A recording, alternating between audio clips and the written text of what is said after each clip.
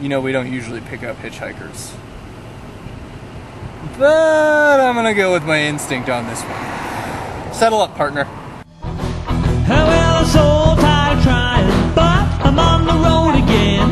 On the road again. You know, I'm so tired of trying, but I'm on the road again. On the road again.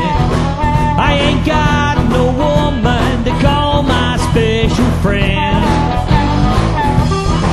When you first time I traveled out in the rain and snow. Alright, this morning VI Roadshow made the trek from Austin east to College Station, and now we're here at Texas A&M University and in the College of Engineering, and we're going to do some interviews and check things out. Yeah, today we're going to visit a girl named Dr. Karen Butler-Purry. She works in the Power Systems Lab. We'll have her explain what that actually is so that I don't butcher it, and while we're here we'll probably try to talk to some Aggies and see what's going on in College Station as well. So here we go. So we're downstairs now in Dr. Butler-Purry's lab, and she's going to kind of take us through what her application is doing. I think that the funniest part about this is that behind me, one of her undergraduate students, Derek, is on the phone with NI support. Again, I'll just introduce Dr. Butler-Purry here, and she can just kind of go through her application.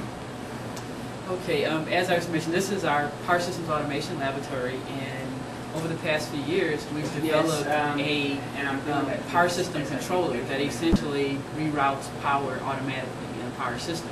And so what we want to do is now essentially study and develop a prototype using these products to study whether and verify the controller. Okay, so this is sort of a block diagram of our eventual system that we'd like to build. And so what we have is we will take a power system and compile it as a DLL. It's written in MATLAB Simulink, and it will essentially use the National Instruments ETS product and run on a host computer. And we will actually measure analog signals through the NI DAC. There's two cards in here. Okay. And that analog signal will go through an analog module, input module, and be read by the CompactRIO system. And then the logic for the controller is programmed on this CompactRIO controller. And essentially it will look at measurements, and if you essentially have exceeded a threshold that says there's a problem, then it generates digital signals through the NI digital output modules and sends that through the NI DAC card to the simulation system and changes the status of the switches because those are digital signals.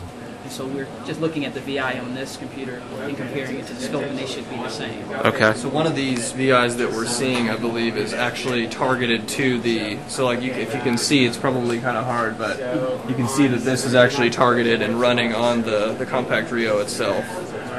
Alright. So then, you know, again, really quickly, so again, the idea here, I think, is we're trying to do some real rapid prototyping. And instead of writing a bunch of custom code and creating a bunch of custom hardware for their control system, they can kind of use the CompactRIO and the sort of the FPGA, the combination of the FPGA and the RT operating system to just do stuff much more quickly and kind of refine that control system before they go and spend a whole bunch of money building that.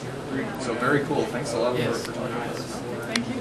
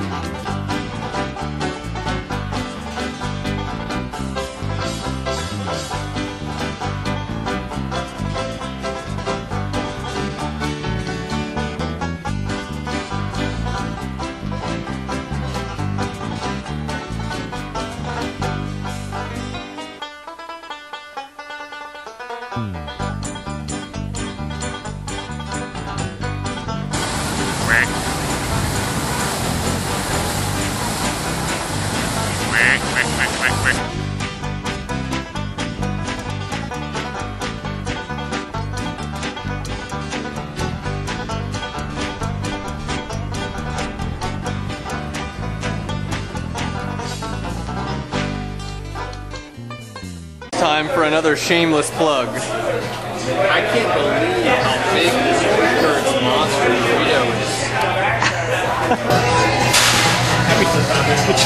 is.